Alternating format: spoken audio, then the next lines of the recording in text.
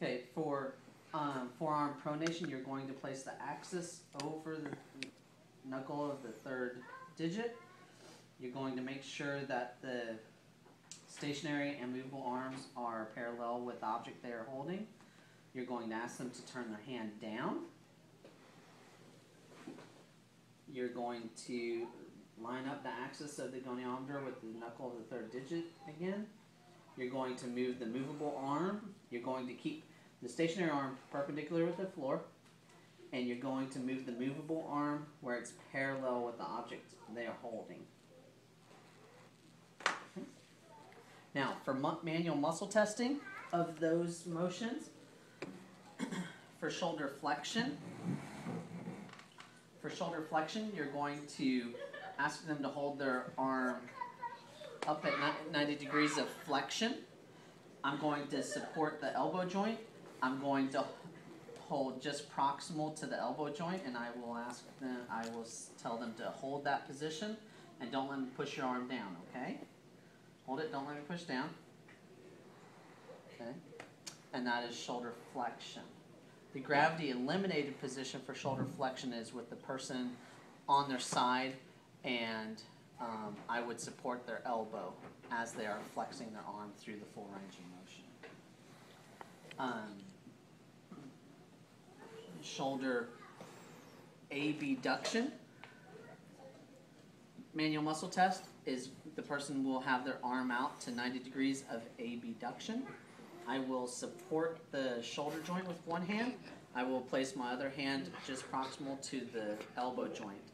I will ask them to hold that position and don't let me push down. Hold it, don't let me push down. Okay. Now, for shoulder adduction, manual muscle test, I will have them hold their arm at 90 degrees of abduction, and I will support at the shoulder joint. I will hold just proximal to the elbow, and I will say, do not let me push your arm up. Okay. Go ahead and rest for a second. Now, for shoulder internal and external rotation, I will place them into 90 degrees, their shoulder into 90 degrees of abduction, their elbow into 90 degrees of flexion. I'm going to support at their elbow, and I'm going to place my hand on top of their other hand to test for external rotation, and I will tell them to hold this position and do not let me push your hand down, okay? Good. For shoulder internal rotation, I will again place them in 90 degrees of abduction, 90 degrees of elbow flexion.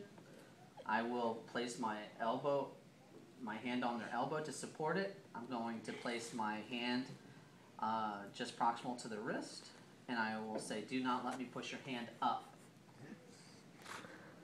Okay? Good. Now, for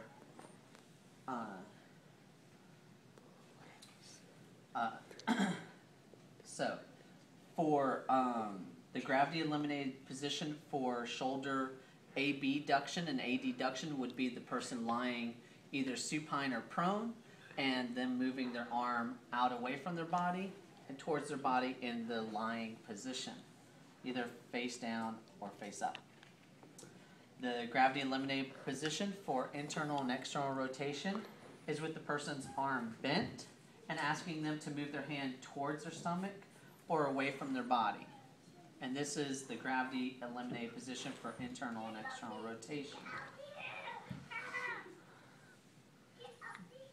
Now, for shoulder external rotation, I'm going to have my person lie on the mat.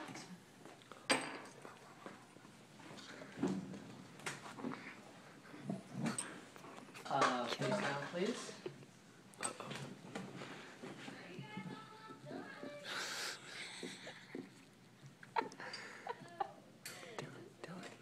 I'm going to place their arm by their side. Now, I will ask them to lift their arm up towards the ceiling. I'm going to support at the shoulder. I'm going to place my other hand just proximal to the elbow joint. Do not let me push and I will give them the instructions to hold that position and do not let me push their arm down. Okay. Now, now I need you to scoot to the edge of the mat. Okay. For shoulder horizontal adduction.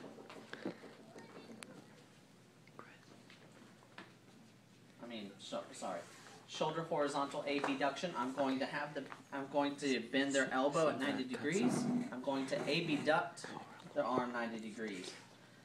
And I'm going to support at the shoulder. I'm going to place my hand just proximal to their elbow, and I will ask them to hold that position and not to let me push it down. And this is for shoulder horizontal abduction.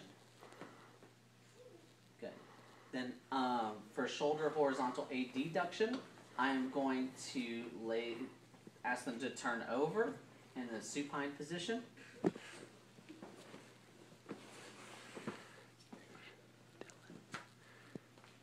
Keep turning all the way up, face up. Okay, I'm going to have them lift their arm up towards the ceiling. I'm going to support at their shoulder joint here. I will place my hand just proximal to the elbow, and I will ask them to hold that position and do not let me push it down. And this is for shoulder horizontal adduction. Do not let me push down. Okay, good. Now the gravity eliminated position for shoulder flexion and extension again would be the person would be lying on their side, and I would support their elbow and have them move through the range this way. For shoulder horizontal AB and adduction, gravity eliminated position, the person will be sitting, and I will place their arm in this position. I will support their arm and have them either go away from their body or in towards their body. Okay. For shoulder flexion muscle test, I will have them flex their elbow to about 90 degrees. I'm going to support their elbow. I'm going to place my other hand just proximal to their wrist. I'm going to ask them to hold that position and do not let me pull down. Okay? Don't let me pull your arm down. Good. Now for elbow extension manual muscle test, I will extend their arm out slightly to where it's only slightly flexed. I'm going to place my hand on their elbow. I will have my hand just proximal to the wrist, and I will ask them to hold this position and do not let me push your arm. Don't let me push your arm in.